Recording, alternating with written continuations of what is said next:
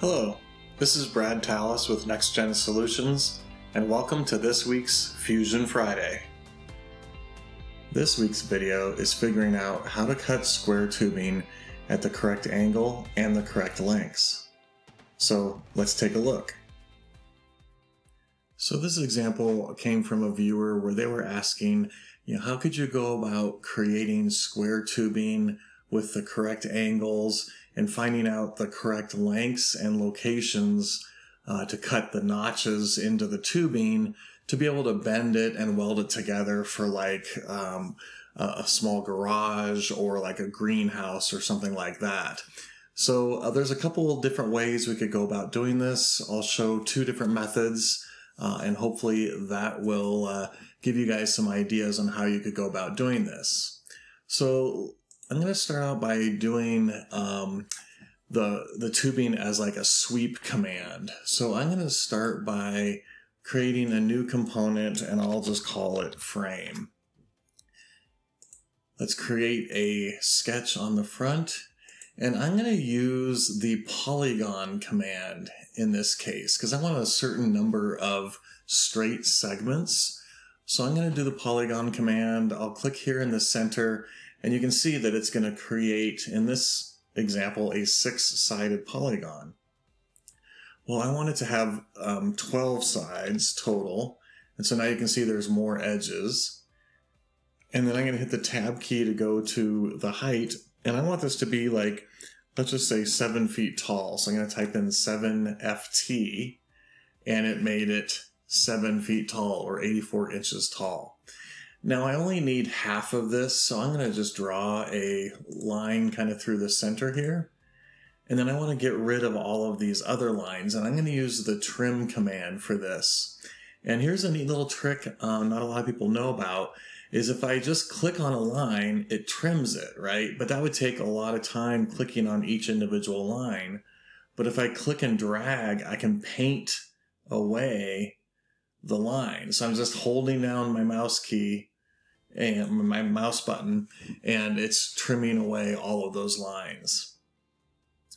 And I'm left with this shape here. So I'll go ahead and finish my sketch and create another sketch because this is the path that the profile is going to follow. So I'm going to create another sketch on this top view.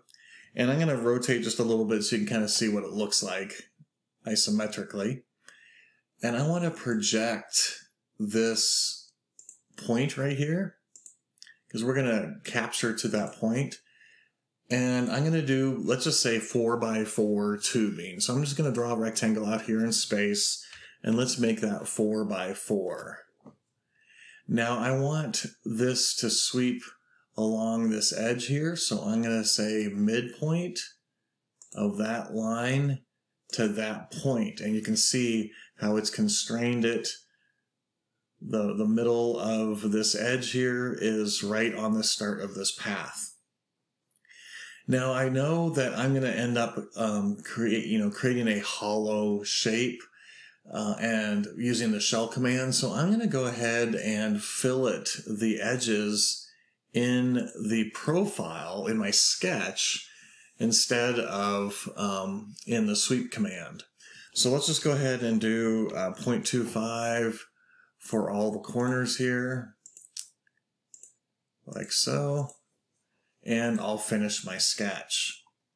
Okay, then we'll use the sweep command. So I'll go to the create, sweep, what's the profile? I'll select that as my profile. What's the path? And you'll notice chain selection is turned on.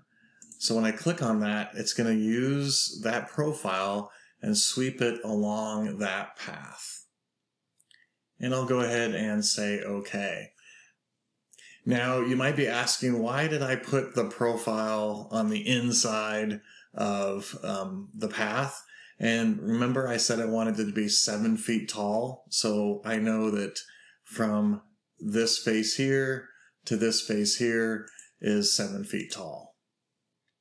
If I had done a center rectangle, then it would have been actually taller than 7 feet.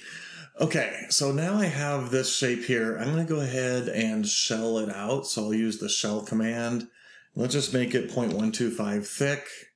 And I'm also going to select this other face over here. And we now have a hollow, solid tube. Okay. I want to know what these angles are, and I want to break these down into like individual pieces. And there's actually a couple different ways of doing this. The first way is we need to kind of like split these into individual segments. But to do that, I need to have a splitting plane. So if I go into my construction menu, there's an option here, plane through two edges. And I could pick, for example, this outside edge and this inside edge, and it's going to create a plane that slices right through there. Then I could come in and use the split body command. What's my splitting tool?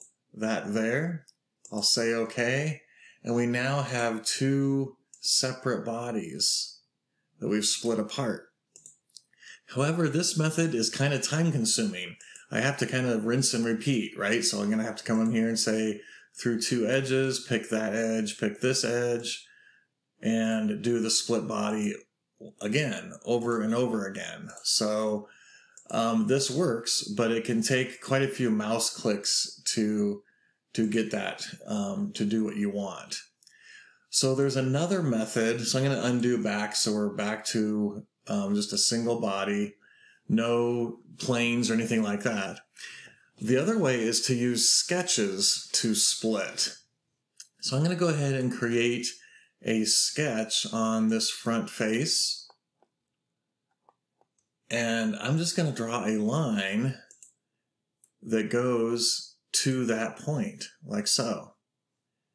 Then I can create a circular pattern of this line.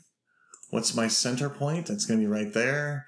And it's trying to do, 360 degrees. That's this full. I'm going to change it to partial, and that's going to do 180 degrees.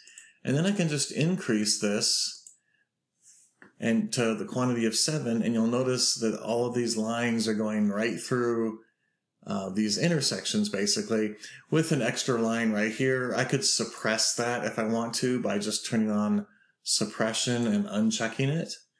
And I'll go ahead and say OK. Now, there is a drawback with this method, and I'll show you what I ran into and how I resolved it. So I'm going to say, finish my sketch. Let's go ahead and do a split body. So what's the body to split? What's my splitting tool? So I'm going to go ahead and select this, and you can see that it's actually going to, slice through. I'll go ahead, and you notice it says splitting tool, and then in parentheses it has the S, so you could do one tool or multiple tools. So I'm going to go ahead and select this here, and now you can see that it's doing both of those lines. But as I continue on, I got an error message. There is unhandled intersecting tool data. Try without intersecting tools. And I was thinking, well, what's intersecting? Well, all of these points down here, all these lines are coming to one point. And so I kind of figured that must be what the issue is. So how I solved it is I basically want to get rid of this point down here. So I'm just going to create a circle. It doesn't matter what size it is. And let's trim all of these lines. So I'm just, again, holding down my left mouse button and dragged all over those lines.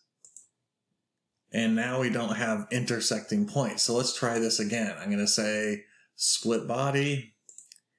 What's my splitting tools? I'll select that one and that one.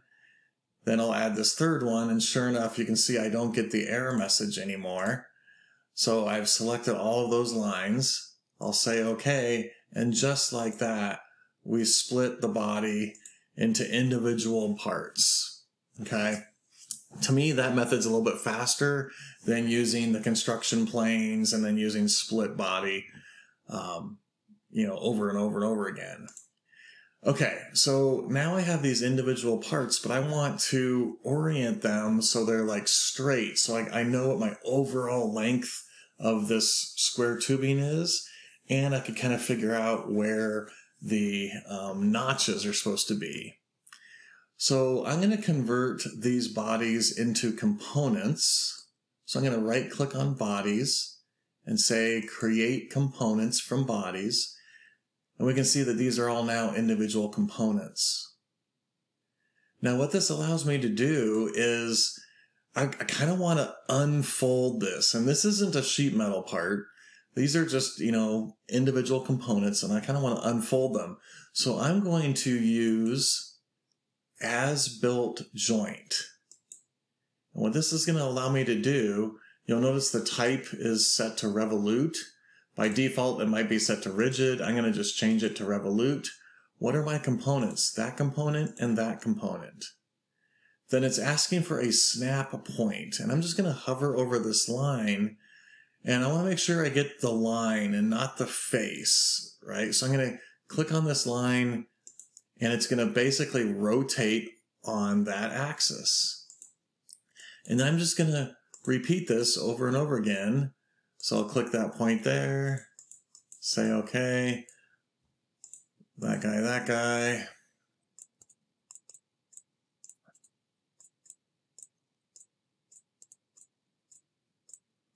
Okay, so we just created as-built joints. In fact, it's kind of fun if I grab onto this, you can kind of see how they're all linked together, but we want to make them all straight with each other. So I'm going to use the align command. What this is going to allow me to do is I can pick, for example, this flat face and this flat face, and it's going to align those together, but it's also using the as-built joint, that revolute joint, to keep those touching. And I'm just going to keep repeating that. I'll just say this flat face here and this flat face here.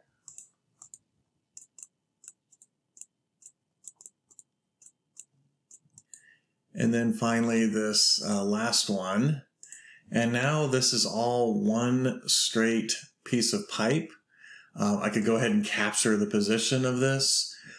We could do measurements. I could inspect how long is it from one end to the other. And then I could even create a drawing. So we can see that's 270 inches. We could create a drawing of this and dimension the distances between the notches. And we could even inspect the notch. Let's just measure from that face to this face. And we can see that that's an angle of 30 degrees in this case. So that's one method of doing it. The other method is to use sheet metal. So I'm going to go ahead and create a new design here. We'll jump into the sheet metal tab and create a sheet metal component. I'll call it frame. And I have a sheet metal rule called steel 0.125. That's what I'm going to go ahead and use. And we'll do the exact same thing. We'll create that polygon. We'll do the 12 sides just like we did last time. I'm going to zoom out here a little bit. And the overall height we said is 7 feet.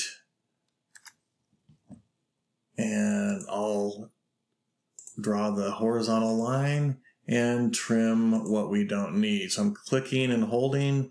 I can just kind of paint away what we don't need. Now, believe it or not, this is all I have to do. I'm just going to say finish sketch. And in sheet metal, I can say create a flange. I'll just go ahead and select this flange.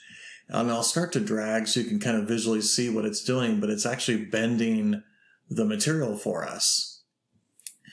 I could tell it I want to go -4 inches in this case. And then I'm going to create flanges along the edge. So I'm going to click this edge here and this edge here. And I'll start to drag so you can kind of see what's going to happen here. But I want that height to be 4 inches because we want to basically do 4x4 tubing. I can continue clicking these top edges here, and because of this miter corners option that's checked, it's automatically mitering these corners for me. I'm not having to figure that out. So I'm just going to continue going along this edge like so. And we're left with something like this. I'll go ahead and say okay. Now, what I could have done, in fact, I think I'll go ahead and do this. I'm going to change my flange extrusion. Instead of -4, I'm going to say -2. And then I'm going to mirror this. So I'll go into Create, Mirror. I'll click on my sheet metal component. What's my mirror plane? I'll just click like this flat face right here. And this is pretty powerful. So I now have 2 separate mirrors. If I come back into my Solid tab and say Combine, I can select both of those and join them together. And we now have, in fact, I'll go ahead and remove this. We don't need it anymore. We have one sheet metal part. And this is a good example of, I got the exact same result where it gave me all these intersecting corners, and it took a lot less sketches. I only used one sketch in this case. I didn't have to split any bodies or whatever. And now I want to kind of like lay this out flat. So in the sheet metal tab, I can come in here and say Unfold. Now, I'm going to select this as my stationary entity. And you can see bends, and then it says Unfold All Bends. If I say Unfold All Bends, I get this result. Okay? And that's not what I want. So I'll turn that off, and all I want is to unfold, for example, like that bend there. And you can see how it unfolds that bend. Well, here's a neat trick. I'm going to look at, so I'd have to click on each of these bends to do that. Well, that could take some time. So I'm going to look at the top. And when it's asking for the bends, I'm going to just draw a selection crossing window like so. And it's going to select all of those bends and unfold them all at the same time. So instead of me having to manually click 6 of them, it did it automatically. And I ended up with the exact same result as we did in this previous example. But I think with a lot less mouse clicks, and I think it's more accurate because it's actually showing, how the metal is going to deform, where does this peak need to come to, whereas the other one, it's basically rotating around a singular sharp edge, like right up here, for example. So to me, this is more realistic. Again, I could create a drawing of this, dimension that drawing, and get the final result that I need. Hopefully you found this video useful. If you did, all I ask is that you give the video a thumbs up and share or repost the video with others in your network. This will help spread the knowledge of Fusion out to the community. If you have any comments or ideas for future topics, please reach out to me at bradtallis@nextgensolutions.com, and I look forward to seeing you on the next Fusion Friday.